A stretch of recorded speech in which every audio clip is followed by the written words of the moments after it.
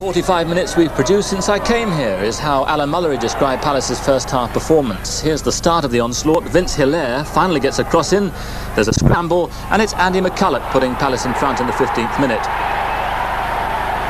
And Hilaire gets the congratulations for the setup.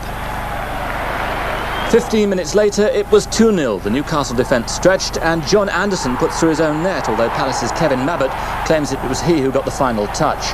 On the stroke of half-time, 3-0. David Giles, the corner, a great header there from Billy Gilbert. With Kevin Keegan strangely ineffective, it was 20 minutes from time before Newcastle pulled one back through Peter Beardsley.